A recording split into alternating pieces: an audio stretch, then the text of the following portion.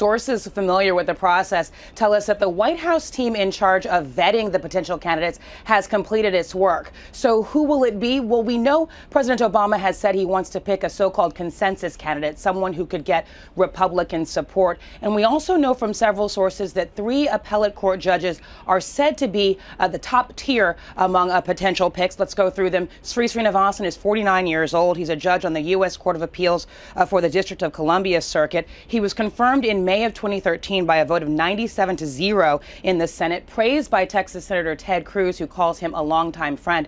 Cruz is on the Senate Judiciary Committee. Now, Srinivasan was born in India and grew up in Kansas and would be the first Asian American justice to serve if he's confirmed. Merrick Garland is another judge on the D.C. Circuit Court. He's the chief judge. He was appointed in 1997 by President Clinton, confirmed by a vote of 76-23, and he's 63 years old.